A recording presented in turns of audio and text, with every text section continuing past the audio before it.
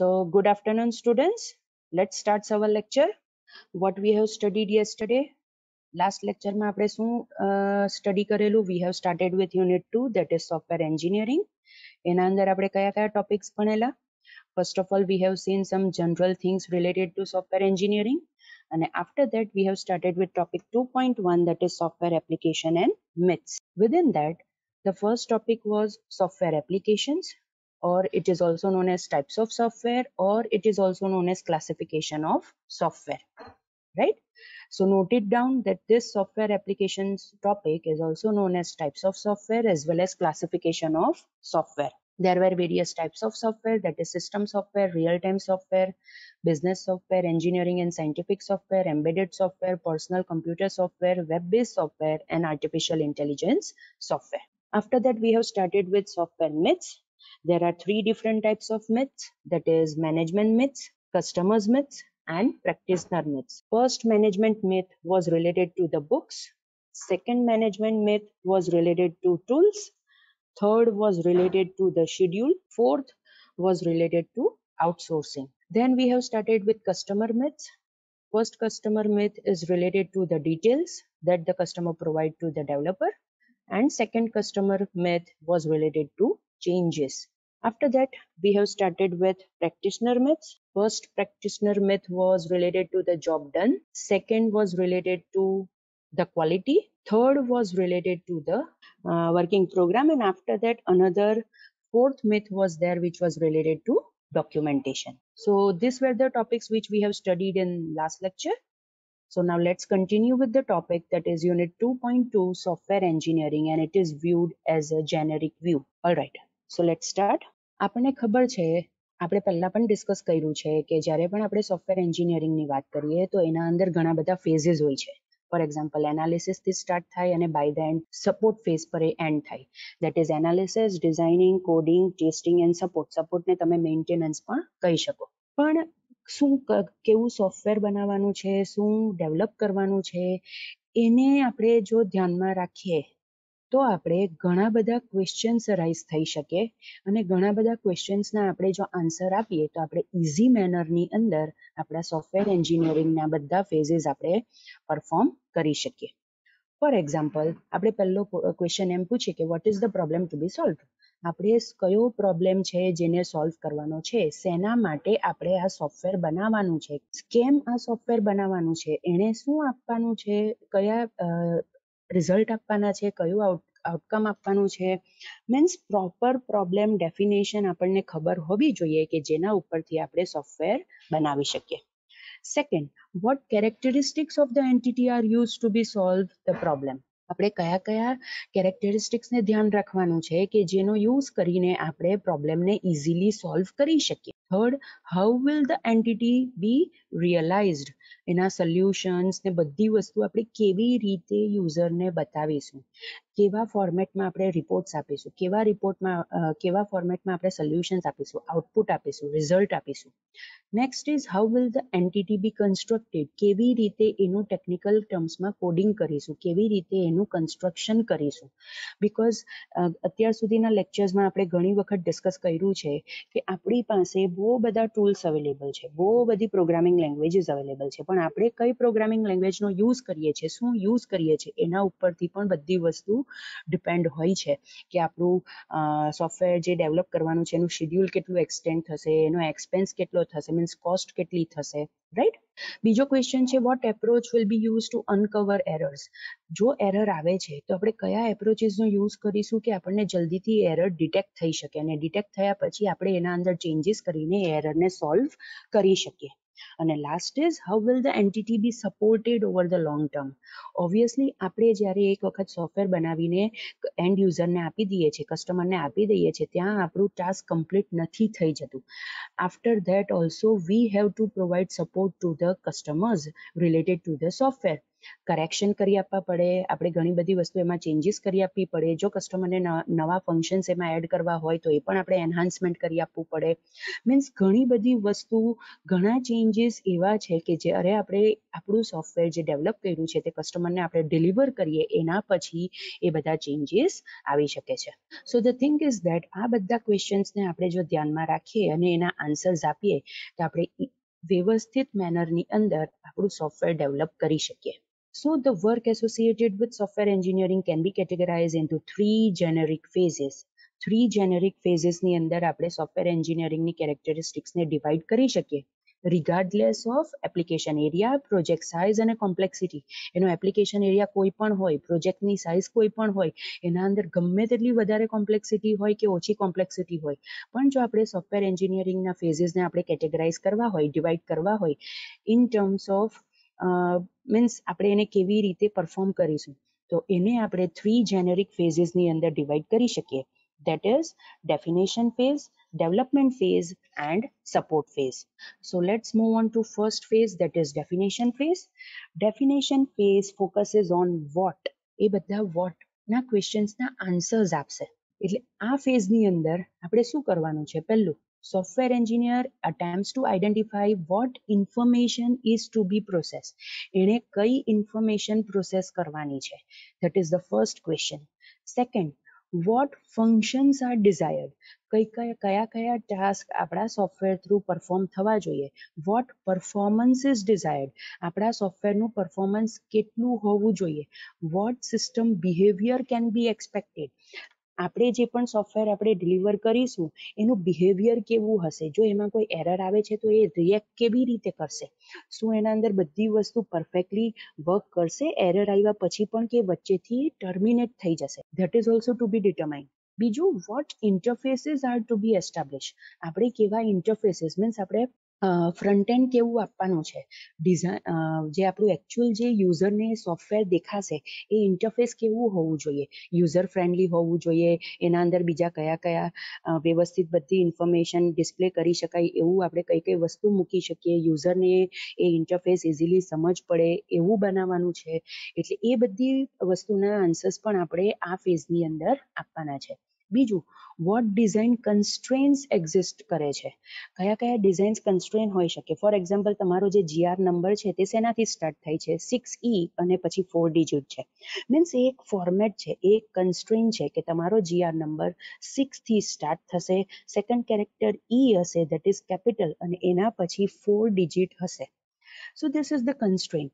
For example, આપણે બીજા કન્સ્ટ્રેન્ટની વાત કરીએ, તમે DBMS ભણેલા છો, એના અંદર તમે ઘણા બધા કન્સ્ટ્રેન્ટ્સ મૂક્યા હશે કે ફોર એક્ઝામ્પલ સિટી છે તો સિટી પણ સિલેક્શન તમે આપી શકો કે આ જ સિટીમાંથી હોવું જોઈએ. This is also the constraint, right?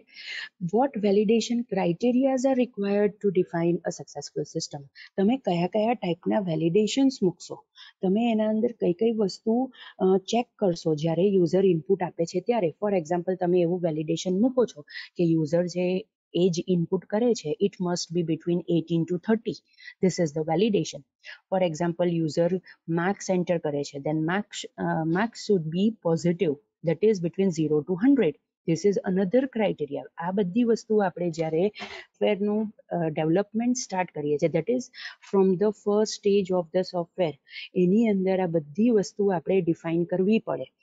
જો આપણે આ બધા વોટના ક્વેશ્ચન્સના આન્સર આપીએ તો આપણે ડેફિનેશન ફેઝની અંદર બધી વસ્તુ નોટ ડાઉન કરી શકીએ, બધી વસ્તુ ડિફાઇન કરી શકીએ કે એકચ્યુઅલી સોફ્ટવેરની અંદર કઈ વસ્તુ ઇમ્પોર્ટન્ટ છે, એને આપણે કેવી રીતે કરી, મીન્સ એના અંદર આપણે કયા ટાસ્ક પરફોર્મ કરવાના છે, એનું પરફોર્મન્સ કેટલું આપણે આપવાનું છે, ઇન્ટરફેસીસ કેવા હોવા જોઈએ, અને મોર પ્રિસાઇઝ વેલિડેશન ક્રાઇટેરિયાઝ, કન્સ્ટ્રેન્ટ્સ, એ બધી જ વસ્તુના આન્સર આપણને અહીંયા ખબર હોવી જોઈએ, રાઈટ?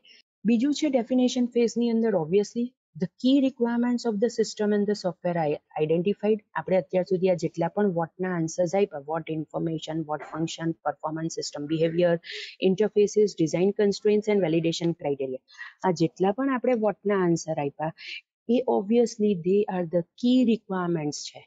આટલા ક્વેશ્ચન્સના આન્સર તો આપણને ખબર જ હોવી જોઈએ, તો જ આપણે આગળ બીજી બધી વસ્તુ પરફોર્મ કરી શકીએ. Although the methods applied during the definition phase will vary. Obviously, તમારું સોફ્ટવેર પેરાડિમ, તમે કયા ટાઈપનું સોફ્ટવેર પ્રોસેસ મોડલ યુઝ કરો છો, according to that method very કરી શકે છે. બટ ધ 3 ઇમ્પોર્ટન્ટ ટાસ્ક તમને બધા જ સોફ્ટવેરની અંદર ડેફિનેશન ફેઝમાં કરવાના હશે. That is, first is system or information engineering, second is software project planning, and third is requirement analysis. આ 3 ટાસ્ક એવા છે જે તમારે કમ્પલસરી ડેફિનેશન ફેઝની અંદર કરવા જ પડશે. પછી it doesn't depend on which software engineering paradigm you are using. એના ઉપર ડિપેન્ડ નથી કરતું, રાઈટ? પણ આ 3 ડિફરન્ટ ટાસ્ક તો તમારે કરવા જ પડશે, right? So this is all about definition phase, કે જે વોટ પર ફોકસ કરે છે. અને આપણે ઘણા બધા ક્વેશ્ચન્સ જે વોટથી સ્ટાર્ટ થાય છે એના આન્સર્સ આપીશું, તો આપણે બધી વસ્તુ પરફેક્ટલી નોટ ડાઉન કરીને આગળ વર્ક સ્ટાર્ટ કરી શકીએ. નાઉ the second phase is development phase, અને obviously it ફોકસીસ on how, means કેવી રીતે કરવાનું છે. સો development phase as the name says, એના અંદર બધી વસ્તુ ડેવલપ કરવાની છે, તો કેવી રીતે કરવાની છે એનો આન્સર આપણે આ ફેઝની અંદર આપવાનો છે. That is, during development of software engineer attempt to define how data are structured. કેવી રીતે તમે ડેટાને સ્ટ્રક્ચર કરશો. તમે એને એરેના ફોર્મમાં સ્ટોર કરવા માંગો છો, લિંક લિસ્ટના ફોર્મમાં સ્ટોર કરવા માંગો છો, ટ્રીના ફોર્મમાં સ્ટોર કરવા માંગો છો, મીન્સ તમે તમારા ડેટાને કેવી રીતે સ્ટ્રક્ચર કરવા માંગો છો. How function is to be implemented within a software architecture. સોફ્ટવેરની અંદર તમે જે પણ ટાસ્ક ડિફાઇન કર્યા છે, તમે જે પણ ફંક્શન ડિફાઇન કર્યા છે, એ તમે કેવી રીતે ઇમ્પ્લિમેન્ટ કરશો એ આપણે આના અંદર ધ્યાન રાખવાનું છે. How procedural details are to be implemented. જે પણ બધી પ્રોસિજર છે એની ડિટેલ્સ આપણે કેવી રીતે ઇમ્પ્લિમેન્ટ કરીશું. ફોર એક્ઝામ્પલ, આપણે પેરોલનો એક્ઝામ્પલ લઈએ. મારે એમ્પ્લોયની સેલરી કેલ્ક્યુલેટ કરવી છે, તો એના માટે મેં એક ફંક્શન બનાવ્યું છે, દેટ ઇઝ કેલ્ક્યુલેટ સેલરી. પણ એ કેલ્ક્યુલેટ સેલરીની અંદર હું કેટલા પેરામીટર્સનો યુઝ કરીશ, એ પેરામીટર્સ કઈ ડેટા ટાઈપના હશે. ડેસિમલ પોઈન્ટ વાળી ફિલ્ડ છે, તો એના અંદર ડેસિમલ પોઈન્ટ પછી કેટલા ડિજિટ હશે, એ બધી જ ડિટેલ્સ કેવી રીતે આપણે ઇમ્પ્લિમેન્ટ કરીશું એનો આન્સર આપણે અહીંયા આપવાનો છે.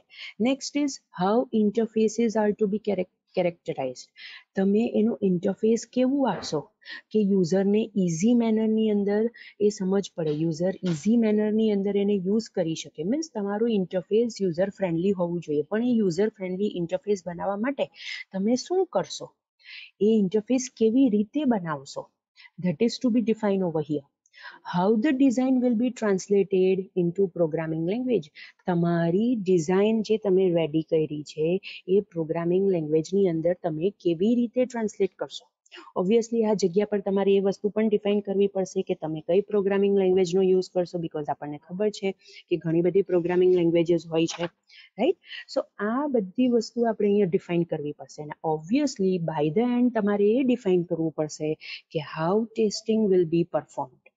બિકોઝ આપણે એનાલિસિસ તો ડેફિનેશન ફેઝની અંદર પતાવી દીધું, ડેવલપમેન્ટ ફેઝની અંદર આપણે ડિઝાઇન કરીશું, કોડિંગ કરીશું, અને બાય ધ એન્ડ આપણે ટેસ્ટિંગ કરીશું. તો આપણે ટેસ્ટિંગ કેવી રીતે કરીશું, એના માટે આપણે કયા ટૂલ્સનો યુઝ કરીશું, કઈ પ્રોસિજરનો યુઝ કરીશું કે આપણે પરફેક્ટલી બધી વસ્તુ ટેસ્ટ કરી શકીએ, એના અંદર કયા ક્રાઇટેરિયાઝને આપણે ધ્યાન રાખવા પડશે, એના અંદર આપણે કઈ કઈ વેલ્યુઝને આપણે ધ્યાનમાં રાખવી પડશે. કે ફોર એક્ઝામ્પલ માર્ક્સ છે, તો માર્ક્સની અંદર આપણે નેગેટિવ નંબરનું પણ આપણે ટેસ્ટિંગ કરવાનું છે. પછી આપણે જો વેલિડેશન મૂક્યું છે કે માર્ક્સ 0 થી 100ની વચ્ચે જ હોવું જોઈએ, તો આપણે 100 કરતાં વધારે માર્ક્સ આપીને પણ ટેસ્ટિંગ કરવાનું છે. મીન્સ ઘણા બધા એવા ક્રાઇટેરિયા છે. હવે કોઈ કમ્પલસરી ફિલ્ડ હોય તો એ ફિલ્ડને એમ્પ્ટી રાખીને પણ આપણે ચેક કરવાનું છે કે જો આપણે એ ફિલ્ડ એમ્પ્ટી રાખીએ છીએ તો સિસ્ટમ, દેટ ઇઝ સોફ્ટવેર, કોઈ મેસેજ પ્રોવાઈડ કરે છે કે નહીં. હવે ફોર એક્ઝામ્પલ માર્ક્સની અંદર કોઈ ભૂલ મિસ્ટેકથી A to Z, that is alphabet enter કરી દે, તો એ કરવા દેવા જોઈએ કે નહીં કરવા દેવા જોઈએ.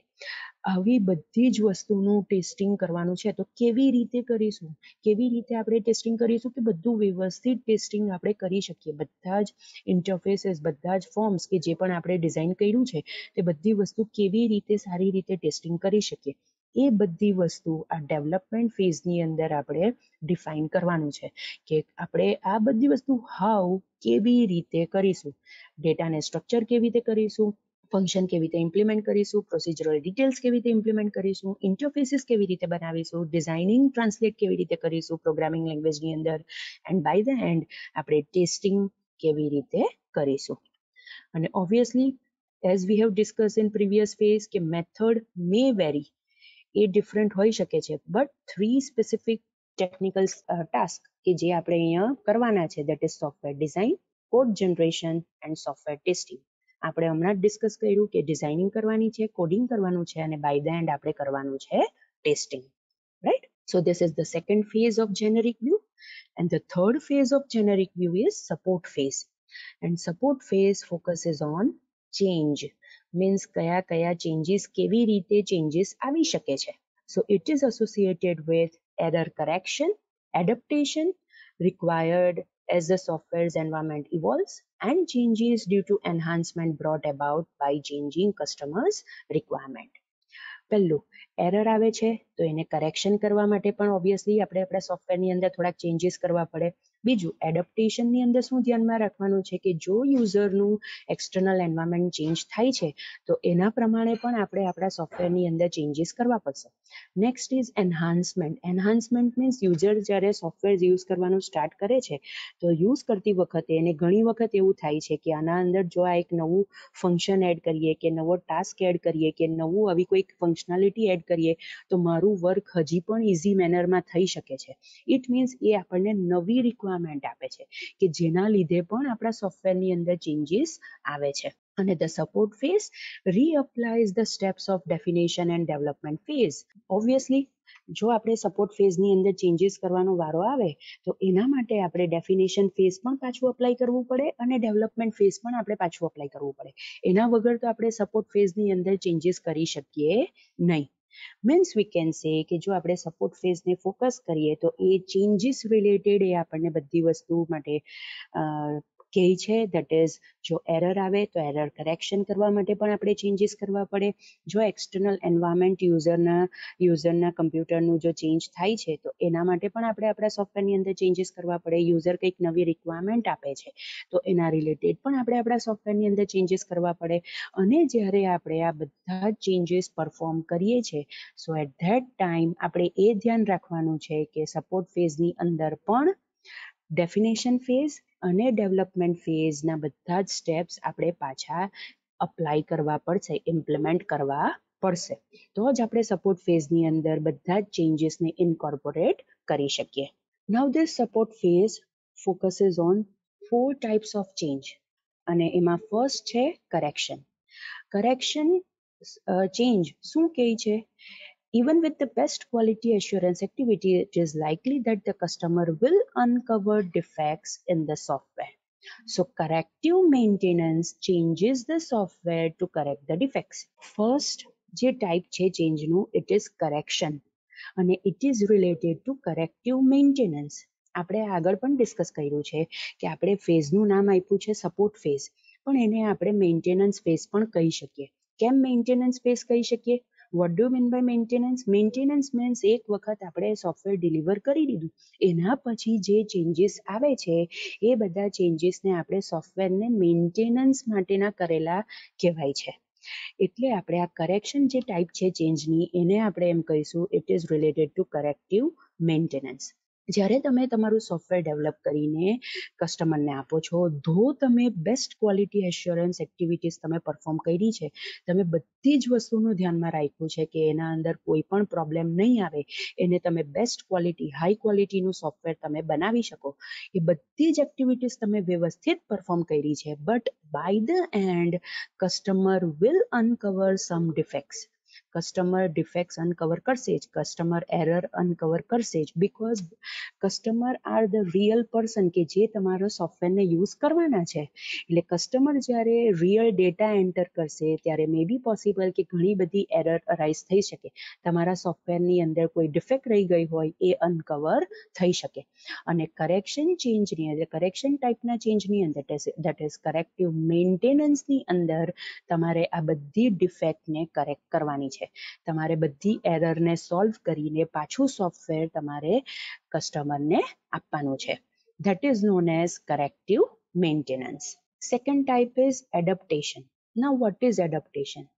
આગળ પણ આપણે ડિસ્કસ કર્યું કે જ્યારે પણ ઓરિજિનલ એન્વાયરમેન્ટ એટલે અહીંયા કઈ વસ્તુ કન્સિડર કરવાની છે, that is CPU, operating system, business rules, ક્યાં તો તમારા એક્સટર્નલ પ્રોડક્ટની કેરેક્ટરિસ્ટિક્સ, મીન્સ તમારું સોફ્ટવેર બીજા કયા સોફ્ટવેર સાથે ઇન્ટરેક્શન કરે છે.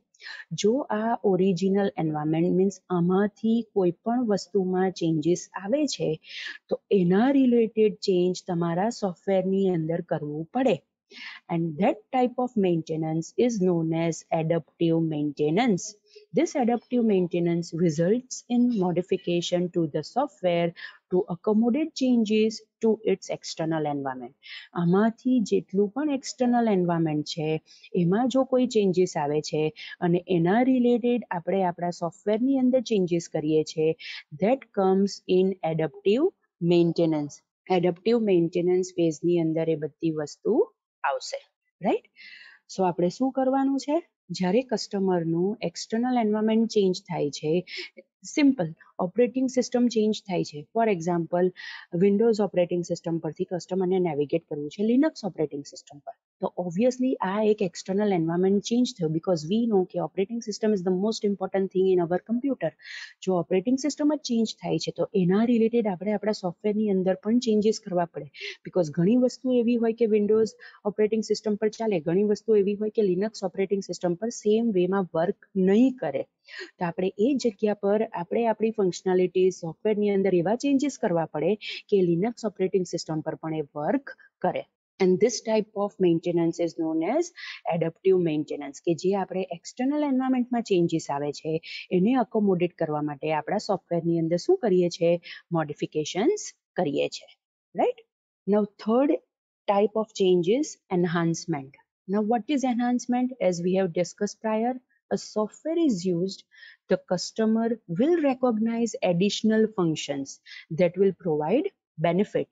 આપણે ડિસ્કસ કર્યું એ પ્રમાણે કે જેમ જેમ સોફ્ટવેર યુઝ કરે છે કસ્ટમર, એ લોકોને નવી એડિશનલ ફંક્શનાલિટીઝ રેકોગ્નાઇઝ કરશે કે જો આપણા સોફ્ટવેરની અંદર આવી કોઈક ફંક્શનાલિટી પણ જો હોય તો આપણા બધા ટાસ્કને આપણે ઇઝી મેનરમાં પરફોર્મ કરી શકીએ, એ આપણને બેનિફિટ થશે. મીન્સ એ લોકોએ પહેલેથી એ રિક્વાયરમેન્ટ નહીં આપેલી, એ લોકોએ પહેલેથી એ ફંક્શનાલિટી ડિફાઇન નહીં કરેલી, પણ આપણું સોફ્ટવેર એ લોકોએ યુઝ કર્યું, એના લીધે એ લોકોને શું રેકોગ્નાઇઝ થયું કે આવી ફંક્શનાલિટી પણ આ સોફ્ટવેરની અંદર હોવી જોઈએ. અને જ્યારે આપણે એ ફંક્શનાલિટીઝને અપ્લાય કરીને આપીએ છીએ, that is known as enhancement. પણ એ કયા મેન્ટેનન્સ ટાઈપમાં છે? It is present in પરફેક્ટિવ maintenance. પરફેક્ટિવ maintenance શું કહે છે? પરફેક્ટિવ maintenance એક્સટેન્ડ્સ the software beyond it's original functional requirements. જે પણ ઓરિજિનલ રિક્વાયરમેન્ટ્સ આપેલી હતી એના અંદર કોઈ પણ વસ્તુ એન્હાન્સ કરે છે, કોઈ પણ વસ્તુ એડ કરે છે, કોઈ પણ વસ્તુ એક્સટેન્ડ કરે છે, then that type of maintenance is known as perfective maintenance. અને જે નવા ચેન્જીસ આવે છે તમારા સોફ્ટવેરની અંદર, એટલે એ ચેન્જને આપણે શું કહીશું? એન્હાન્સમેન્ટ કહીશું. મીન્સ તમે તમારા સોફ્ટવેરની અંદર નવી વસ્તુ એડ કરો છો, right? And the last change type is prevention. Now what is prevention? આપણે આગળ ડિસ્કસ કર્યું છે કે software doesn't wear out but it does ડિટેરિયોરેટ. આ આપણે સોફ્ટવેરની એક કેરેક્ટરિસ્ટિક ડિસ્કસ કરેલી હતી, રાઈટ? એના ઉપરથી જ આ પ્રિવેન્શનની અંદર ડિફાઇન કર્યું છે. That is computer software ડિટેરિયોરેટ્સ due to change, and because of this preventive maintenance, often called software re-engineering, must be conducted to enable the software to serve the needs of its end user. જેમ જેમ તમે તમારા સોફ્ટવેરની અંદર changes કરતા જાઓ છો, આપણે સોફ્ટવેરની કેરેક્ટરિસ્ટિકમાં જોયું કે જેમ જેમ ચેન્જ આવતા જાય છે, સોફ્ટવેરના જે કર્વ છે, દેટ ઇઝ એકચ્યુઅલ કર્વ હતો, એના અંદર સ્પાઇક્સ ક્રિએટ થતા જાય છે. દેટ ઇઝ ફેલિયર રેટ વધે છે અને પછી પાછો ફેલિયર રેટ ડિક્રીઝ થાય છે, બીકોઝ આપણે એ ચેન્જીસને વ્યવસ્થિત રીતે ઇમ્પ્લિમેન્ટ કરી દઈએ છીએ. But at sum time, at some phase, એક ટાઈમ એવો આવે છે કે આપણું સોફ્ટવેર ડિટેરિયોરેટ થાય છે, મીન્સ એના અંદર આપણે હવે નવા ચેન્જીસ એટલા ઇઝીલી ઇન્કોર્પોરેટ કરી શકતા નથી. તો એ ટાઈમ પર આપણે શું કરી શકીએ? પ્રિવેન્ટિવ મેન્ટેનન્સ પરફોર્મ કરી શકીએ. And what is preventive maintenance? It is also known as software રીએન્જિનિયરિંગ. આપણે બધા સોફ્ટવેર એન્જિનિયરિંગના ફેઝ પાછા ઇમ્પ્લિમેન્ટ કરવા પડે કે જેનાથી આપણે જે પણ યુઝરની નીડ્સ છે એને આપણે સર્વ કરી શકીએ. So preventive maintenance makes changes to computer programs so that they can be more easily corrected, adapted and enhanced. It means preventive maintenance ની અંદર આપણે બધા જ ચેન્જીસ આપણા કમ્પ્યુટર પ્રોગ્રામ્સની અંદર ઇન્કોર્પોરેટ કરવાના છે, જેથી આગળના જેટલા પણ ચેન્જીસ આપણે ડિસ્કસ કર્યા, દેટ ઇઝ કરેક્શન, એડપ્ટેશન અને એન્હાન્સમેન્ટ, એ બધા જ ચેન્જીસ ઇઝી મેનરની અંદર ઇન્કોર્પોરેટ કરી શકાય. રાઈટ? ઓબ્વિયસલી સપોર્ટ ફેઝની અંદર તમે સપોર્ટ એક્ટિવિટીઝની અંદર આ 4 ચેન્જીસ તો તમે કસ્ટમર્સને કરીને આપશો, પણ એની સાથે સાથે તમારે કસ્ટમરને કન્ટિન્યુઅસ સપોર્ટ પણ પ્રોવાઈડ કરવો પડશે. કયા કયા ટાઈપના તમે સપોર્ટ કસ્ટમર્સને પ્રોવાઈડ કરી શકો? For example in house technical assistant. તમારા મીન્સ કસ્ટમરના સોફ્ટવેરની અંદર કંઈ પ્રોબ્લેમ આવે છે તો તમે એ લોકોના પ્લેસ પર જઈને એ સોફ્ટવેરની અંદર જે પણ પ્રોબ્લેમ આવ્યો છે તેને તમે રિમૂવ કરી શકો. Second is telephone help desk. જરૂરી નથી કે બધી જ એરર કે બધા જ પ્રોબ્લેમ્સ ત્યાં જઈને જ સોલ્વ કરવા પડે. આપણે કસ્ટમર્સ તમારી હેલ્પલાઇન નંબર પર કોલ કરે અને તમે જે રીતે એને સોફ્ટવેરની અંદર પરફોર્મ કરવાનું કહેશો એ પ્રમાણે પરફોર્મ કરે તો મે બી પોસિબલ કે એ જે એરર હોય કે કોઈ પણ ચેન્જ હોય તે ઇઝીલી થઈ શકે. અને another is application specific websites. ઘણી વખત એવું પણ થાય કે તમે કોઈક સોફ્ટવેર બનાવો છો તો એના રિલેટેડ તમે એને હેલ્પ પણ પ્રોવાઈડ કરો છો. હેલ્પ પ્રોવાઈડ કરો છો in terms of user manuals, કાં તો તમે એના રિલેટેડ કોઈ એવી વેબસાઇટ બનાવો છો કે જેના ઉપરથી કસ્ટમરને બધી ટાઈપનો સપોર્ટ મળી રહી.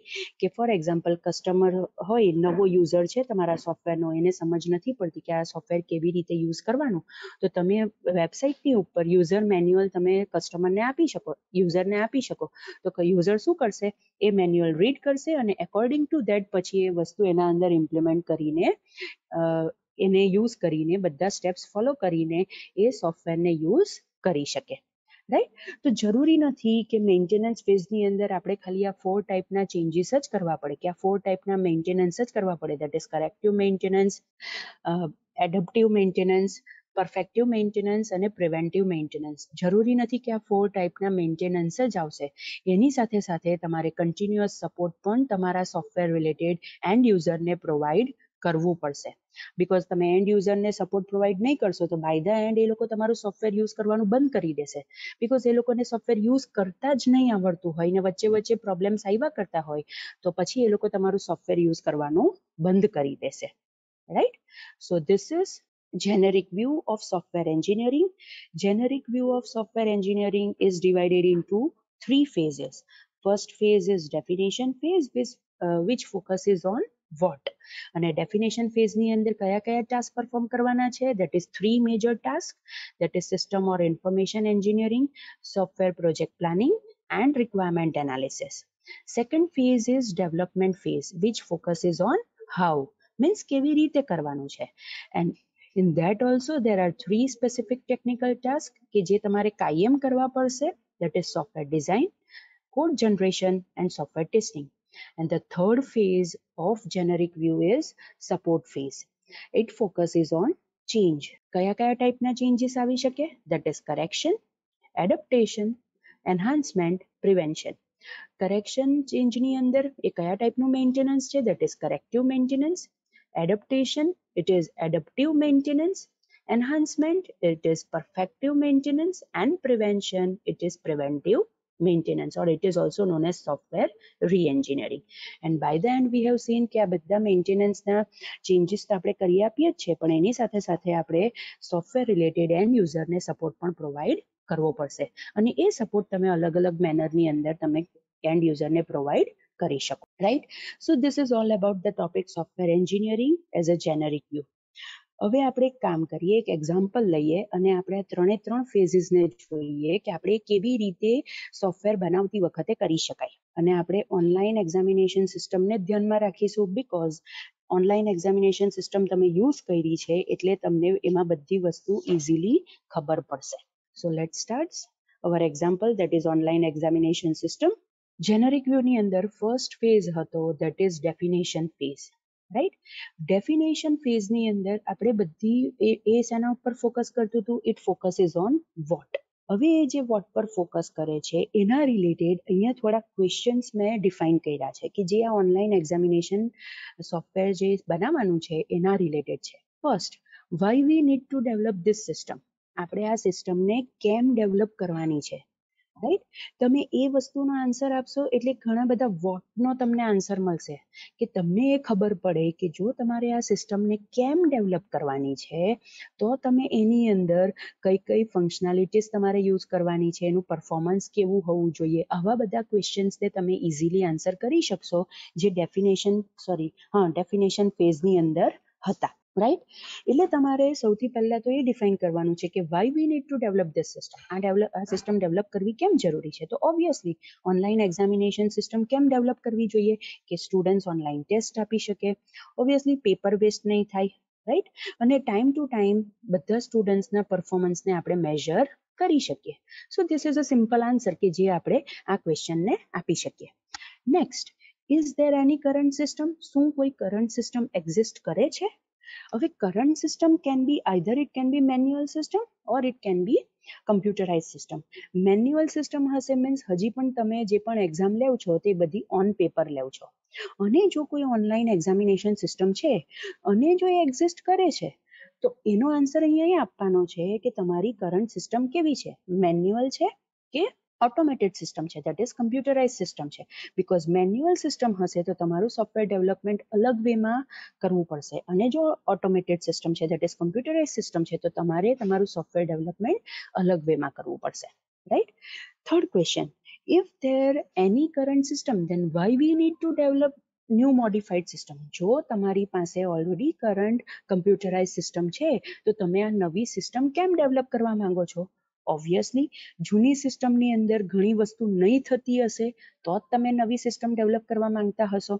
ફોર એક્ઝામ્પલ, જૂની જે સિસ્ટમ છે ઓનલાઈન એક્ઝામિનેશન સિસ્ટમ એના અંદર જે પણ ક્વેશ્ચન્સ છે તે મે બી પોસિબલ ચેપ્ટર વાઇઝ મેન્ટેન નહીં થતા હોય, રાઈટ. સ્ટુડન્ટ્સ ડિટેલ્ડ મેનરની અંદર પોતાનું રિઝલ્ટ નહીં જોઈ શકતા હોય, ખાલી એ લોકોને ટોટલ જ ખબર પડતું હોય. બીજું, internal question papers according to the professors criteria generate નહીં થતું હોય. તો આવી બધી ઘણા બધી ફંક્શનાલિટીઝ છે, ઘણા બધા લૂપ હોલ્સ છે કે જે જૂની ઓનલાઈન એક્ઝામિનેશન સિસ્ટમમાં નથી. એને રિમૂવ કરવા માટે તમે નવી ઓનલાઈન એક્ઝામિનેશન સિસ્ટમને ડેવલપ કરવા માંગો છો. આ ક્વેશ્ચનનો આન્સર આપણે આવી રીતે આપી શકીએ. Next is how many types of user exist in the system. તમારી સિસ્ટમ કોણ કોણ યુઝ કરશે? તો ઓબ્વિયસલી પહેલું તો સ્ટુડન્ટ્સ બિકોઝ એ એક્ઝામ આપશે, સેકન્ડ ફેકલ્ટી કે જે એક્ઝામને સેટ કરશે, થર્ડ એડમિન જે આખી ઓનલાઈન એક્ઝામિનેશન સિસ્ટમને મેનેજ કરશે, અને fourth guest user. Guest user means એવા યુઝર્સ કે આપણા સિસ્ટમની અંદર રજિસ્ટર થયા નથી. મીન્સ આ 4 ટાઈપના યુઝર હશે કે જે આપણી સિસ્ટમને યુઝ કરશે. ઇન્ફોર્મેશન કઈ પ્રોસેસ કરવાની છે, આપણે કઈ કઈ ઇન્ફોર્મેશનની ધ્યાનમાં રાખવાની છે? તો પહેલું obviously સ્ટુડન્ટ્સની information that is roll number, GR number, name, address, phone number, semester, year of admission, division, આ બધી યુઝરની સ્ટુડન્ટ્સની ઇન્ફોર્મેશન મેન્ટેન કરવી પડશે. નેક્સ્ટ ઇઝ ફેકલ્ટીની ઇન્ફોર્મેશન મેન્ટેન કરવી પડશે બિકોઝ ફેકલ્ટી પણ લોગિન કરશે તો એની પણ ઇન્ફોર્મેશન સિસ્ટમની અંદર હોવી જોઈએ. એનું પણ જીઆર નંબર હોય છે, એનું qualification, name, number, email address, એ બધી વસ્તુ આપણે મેન્ટેન કરવાની છે. બીજું ક્વેશ્ચન્સ મેન્ટેન કરવાના છે. હવે ક્વેશ્ચન્સની ઇન્ફોર્મેશનની અંદર according to the functionality that is needed by the user કે ક્વેશ્ચન્સ કેવી રીતે તમારે મેન્ટેન કરવા છે, ક્વેશ્ચન બેંક કેવી રીતે તમારે મેન્ટેન કરવી છે, ચેપ્ટર વાઇઝ કરવી છે, સબ યુનિટ વાઇઝ કરવી છે કે ખાલી સબ્જેક્ટ વાઇઝ કરવી છે. આ બધી વસ્તુને ધ્યાનમાં રાખીને આપણે અલગ અલગ ઇન્ફોર્મેશન મેન્ટેન કરવી પડશે. અને બાય ધ એન્ડ એક્ઝામ આપ્યા પછી યુઝરને જે રિઝલ્ટ જનરેટ થાય છે એ રિઝલ્ટ રિલેટેડ કેવી રીતે આપણે કઈ કઈ ઇન્ફોર્મેશનને ધ્યાનમાં રાખવાની છે. ખાલી ઓવરઓલ રિઝલ્ટ પ્રોવાઈડ કરવાનું છે કે એમાં પણ બાયફર્ગેશન્સ કરીને પરફેક્ટલી બધી વસ્તુ જે પણ સ્ટુડન્ટ્સ છે એને પ્રોવાઈડ કરવાની છે. આ બધી વસ્તુને જો આપણે ધ્યાનમાં રાખીશું તો એના ઉપરથી આપણે બધી ઇન્ફોર્મેશનને પરફેક્ટ મેનરની અંદર પ્રોસેસ કરી શકાય. બીજો ક્વેશ્ચન છે vote functions and performance R desired. તમારે કયું ફંક્શન્સ કઈ ફંક્શનાલિટી જોઈએ છે યુઝરને, પરફોર્મન્સ કેવું હોવું જોઈએ, એ પણ આપણે અહીંયા આન્સર આપવાનો છે. It depends on various points. પહેલું ફંક્શનાલિટી, કઈ ફંક્શનાલિટી આપવાની છે. જો આપણે સ્ટુડન્ટની વાત કરીએ તો સ્ટુડન્ટ એક્ઝામ આપી શકતા હોવા જોઈએ, એક્ઝામ આપ્યા પછી એને ડિટેલમાં જોઈ શકતા હોવા જોઈએ કે કયા ક્વેશ્ચનનો એને કયો આન્સર આપેલો અને કયો કરેક્ટ આન્સર છે. જો આપણે ફેકલ્ટીની વાત કરીએ તો એ લોકો સ્ટુડન્ટ્સની ડિટેલ મેનેજ કરી શકતા હોવા જોઈએ, એક્ઝામને સબ્જેક્ટ વાઇઝ મેનેજ કરી શકતા હોવા જોઈએ, ક્વેશ્ચન બેંકને મેનેજ કરી શકતા હોવા જોઈએ, એક્ઝામના results, records, internal paper generate કરી શકતા હોવા જોઈએ. આપણે જો એડમિનની વાત કરીએ તો એડમિન તો ઓબ્વિયસલી ઓવરઓલ આખી વેબસાઇટને આખી સિસ્ટમને પરફેક્ટલી યુઝ કરી શકે, એટલે ફેકલ્ટીની ઇન્ફોર્મેશનને પણ મેનેજ કરી શકે, સ્ટુડન્ટની ઇન્ફોર્મેશનને પણ મેનેજ કરી શકે, એક્ઝામ શિડ્યુલને પણ મેનેજ કરી શકે, ફીડબેક છે, સબ્જેક્ટ છે, ડિવિઝન છે, આ બધી જ વસ્તુ એડમિન મેનેજ કરી શકે. સો according to the type of user આપણે ફંક્શનાલિટીઝને ડિફાઇન કરી શકીએ. હવે પરફોર્મન્સ કેવું હોવું જોઈએ, તો ઓબ્વિયસલી રિસ્પોન્સિવ આપણી સિસ્ટમ હોવી જોઈએ. મોબાઈલમાં યુઝ કરો, કમ્પ્યુટરમાં યુઝ કરો, CRT મોનિટર પર યુઝ કરો કે બીજી કોઈ તમારા આઈપેડ પર યુઝ કરો, વ્યવસ્થિત પરફેક્ટ યુઝર ઇન્ટરફેસ દેખાવું જોઈએ, મીન્સ રિસ્પોન્સિવ હોવી જોઈએ. તમારા ક્વેશ્ચન્સ જે છે તે રેન્ડમ ક્વેશ્ચન્સ જનરેટ થવા જોઈએ. બીજું કે કોઈ પણ પ્લેટફોર્મ પર એ વર્ક કરી શકતું હોવું જોઈએ. અને બીજું કે જે પહેલાની જે પણ બધી એક્ઝામ્સ છે એને એ અત્યારે અપિયર કરી શકાતું નહીં હોવું જોઈએ. અને આની સાથે સાથે તમારી સિસ્ટમ એવું પરફોર્મન્સ આપતું હોવું જોઈએ કે જેવું ક્લિક કરે છે એવું તરત જ બધી વસ્તુ પ્રોસેસ થઈને મળે છે, એ વધારે ટાઈમ લેવું જોઈએ નહીં. ઇન્ટરફેસની વાત કરીએ તો ઇન્ટરફેસ કેવું હોવું જોઈએ, ઓબ્વિયસલી યુઝર ફ્રેન્ડલી ઇન્ટરફેસ હોવું જોઈએ.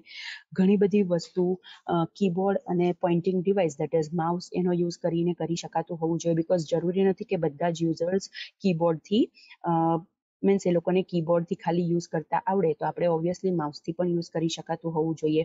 બીજું કે આપણે બધા મેનુઝ પ્રોવાઈડ કરવા જોઈએ, વિન્ડોઝ એવી રીતે પ્રોવાઈડ કરવી જોઈએ કે યુઝર એને ઇઝીલી સમજી શકે. આપણે જે ફોર્મ્સ પ્રોવાઈડ કરવાના છે, ડિઝાઇન પ્રોવાઈડ કરવાની છે, એ ઇઝી મેનરની અંદર યુઝર એને સમજી શકે. ફોર એક્ઝામ્પલ તમે એક્ઝામ આપો છો તો તેની અંદર તમને લેફ્ટ હેન્ડ સાઈડની ઉપર બધા ક્વેશ્ચન્સના નંબર્સ મળે છે. તમે જે નંબર પર ક્લિક કરો એકોર્ડિંગ ટુ ધેટ ક્વેશ્ચન્સ પણ ડિસ્પ્લે થાય છે, એના કલર્સ ચેન્જ થાય છે કે તમે અટેમ્પ્ટ કર્યું છે કે નહીં, તમે એને લીવ કર્યું છે કે નહીં, એ બધા કલર્સ ચેન્જ થાય છે. Means this is the user interface કે તમને કેવી રીતે તમારી સિસ્ટમ દેખાય છે, રાઈટ. ડિઝાઇન કન્સ્ટ્રેન્ટ્સ કયા હોવા જોઈએ, ફોર એક્ઝામ્પલ એવો કન્સ્ટ્રેન્ટ હોય કે ઈમેલ આઈડી મસ્ટ કન્ટેન @ અને ડોટ. આપણું ઈમેલ આઈડી શું હોય, nikisha@gmail.com. તો આવી રીતે પણ પરફેક્ટ મેનરની અંદર એવા બધા કન્સ્ટ્રેન્ટ્સ એમાં મૂકવાના છે. મોબાઈલ નંબર કેટલા ડિજિટનો હોવો જોઈએ, 10 ડિજિટનો હોવો જોઈએ, પિનકોડ 6 ડિજિટનો હોવો જોઈએ. આવા બધા કન્સ્ટ્રેન્ટ્સ આપણે અપ્લાય કરી શકીએ. વેલિડેશન શું મૂકી શકાશે, પહેલું વેલિડેશન કે આ સિસ્ટમ ઓથેન્ટિકેટેડ યુઝર જ યુઝ કરી શકે. That is what do mean by authenticated user, જેની પાસે GR નંબર અને પાસવર્ડ છે એ જ યુઝર આપણી સિસ્ટમને યુઝ કરી શકે. એડમિન ઓલમોસ્ટ બધી ફંક્શનાલિટી કરી શકે છે, પણ ફેકલ્ટીઝ અને સ્ટુડન્ટને જેટલી ફંક્શનાલિટી ખાલી એલોકેટ કરી છે એટલી જ વસ્તુ એ લોકો પરફોર્મ કરી શકે. બીજી વસ્તુ, જ્યારે કોઈ પણ યુઝર કોઈ પણ વસ્તુ એન્ટર કરે છે, મીન્સ ટાઈપ કરે છે, તો એની ઉપર પણ વેલિડેશન્સ મૂકવા જોઈએ. ફોર એક્ઝામ્પલ આપણે હમણાં જ ડિસ્કસ કરેલું હતું કે જો કોઈ એજ પૂછે છે તો એજ 18 થી 30 ની વચ્ચે છે કે નહીં, આવું કોઈક વેલિડેશનની જરૂર પડે તો એવા વેલિડેશન્સ પણ આપણે એમાં ઇમ્પ્લિમેન્ટ કરી શકીએ. So these are the different things which we need to consider for online examination system in definition phase. Definition phase ની અંદર આપણે આ બધી વસ્તુ ધ્યાનમાં રાખવાની છે. Next is development phase. Development ફેઝની અંદર આપણે કઈ વસ્તુ કરીશું, ઓબ્વિયસલી ડિઝાઇનિંગ કરવાનું છે. ડિઝાઇનની અંદર તમે ઇન્ટરફેસ ડિઝાઇન પણ લઈ લો, ડેટાબેઝ ડિઝાઇન પણ લઈ લો વિથ નોર્મલાઇઝેશન. તમે ભણેલા છો નોર્મલાઇઝેશન. સો ડિઝાઇન સ્ટ્રક્ચર તમે જે રેડી કરશો એના અંદર યુઝરનું interface that is the forms, means કેવું દેખાશે તમારી ઓનલાઈન એક્ઝામિનેશન સિસ્ટમ. એની સાથે સાથે તમારે ડેટાબેઝ ડિઝાઇન કરવાનું છે, એના અંદર tables, fields, constraints with normalisation, એ બધી વસ્તુ કરવાની છે.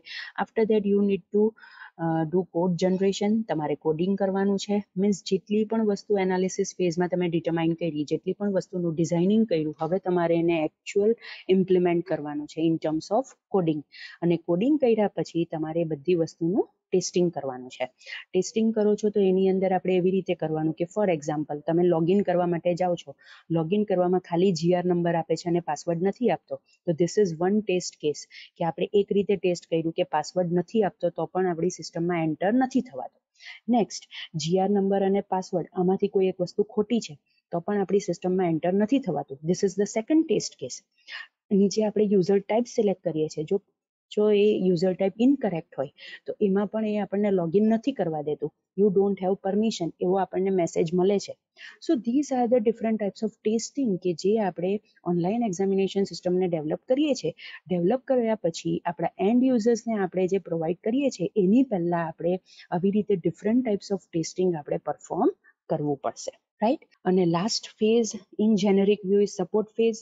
ઓબ્વિયસલી સપોર્ટ ફેઝની અંદર ફોર એક્ઝામ્પલ આપણે GR નંબર કન્સિડર કર્યું છે, GR નંબરની અંદર આપણે જે ફોર્મેટ કન્સિડર કર્યું છે એના અંદર કંઈક એરર છે તો આપણે એને કરેક્ટ કરીને આપવું પડશે, દેટ ઇઝ કરેક્શન, ચેન્જ કરીને આપવું પડશે and it is done within corrective maintenance. બીજું, આપણે આ એક્ઝામ્પલ ડિસ્કસ કર્યું કે અત્યારે જે એન્ડ યુઝરની સિસ્ટમ છે એ વિન્ડોઝ ઓપરેટિંગ સિસ્ટમ છે, આપણે એને નેવિગેટ કરવું છે લિનક્સ ઓપરેટિંગ સિસ્ટમની ઉપર, તો એ કેવી રીતે થશે, એના અંદર આપણે કયા કયા ચેન્જીસ કરવા પડશે, that change is known as adaptation અને એ મેન્ટેનન્સને આપણે શું કહીશું, એડપ્ટિવ મેન્ટેનન્સ. હવે ફોર એક્ઝામ્પલ આપણી કોલેજની અંદર નવો કોર્સ સ્ટાર્ટ થાય છે, ફોર એક્ઝામ્પલ બીકોમ સ્ટાર્ટ થાય છે, તો બની શકે કે આપણે બીકોમ રિલેટેડ બીજી કોઈક ફીચર્સ કે બીજી કોઈક ફંક્શનાલિટી આપણે આપણા ઓનલાઈન એક્ઝામિનેશન સિસ્ટમની અંદર એડ કરવાની જરૂર પડે અને જો એન્ડ યુઝર આપણને એ નવી ફંક્શનાલિટી આપે છે તો આપણે એન્હાન્સમેન્ટ કરીએ છીએ આપણા સોફ્ટવેરની અંદર, એને એવું કહેવાશે. And that type of maintenance is known as પરફેક્ટિવ maintenance, means આપણે આપણા સોફ્ટવેરને પરફેક્ટ બનાવવાની ટ્રાય કરીએ છીએ. Another is prevention change. શું આવી શકે એક્ઝામ્પલ? ફોર એક્ઝામ્પલ આપણે પ્રિવેન્શનની અંદર શું કરવાનું છે, make change properly so that it effect does not goes to another module. For example તમે પહેલેથી રોલ નંબરને ઇન્ટીજર જ બનાવો છો કે જેથી એ ઇઝી મેનરની અંદર શોર્ટિંગ કરી શકે, રાઈટ. હવે આના અંદર ચેન્જીસ થતા જાય છે અને ઘણી બધી વસ્તુ એવી હોય છે કે ચેન્જ કર્યા પછી એ સ્ટેબલ રહેતી નથી, તો આપણે એ વસ્તુને રીએન્જિનિયર કરવું પડશે. And it comes in preventive maintenance. That is the fourth type of change, that is prevention, right? So these are the three phases, that is definition phase, development phase and support phase. જે આપણે online examination સિસ્ટમને એક્ઝામ્પલમાં consider કરીને આપણે discuss કર્યું, right. So if V consider the generic view of software engineering, then it is important કે આપણે કઈ વસ્તુ કન્સિડર કરવાની છે કે it is divided into કેટલા phases, 3 phases. અને એ 3 phasesની અંદર કયા કયા phases છે, definition phase which focuses on what, second is development phase which focuses on how, and third is support phase which focuses on change. ચેન્જની અંદર પણ 4 different types of change છે, that is first is correction, corrective maintenance, second is adaptation, adaptive maintenance, third is enhancement, that is perfective maintenance, and fourth is prevention, that is preventive maintenance, right. So these are the different phases which we need to consider in generic view of software engineering. So this topic is completed over here. So students, let's end our lecture over here.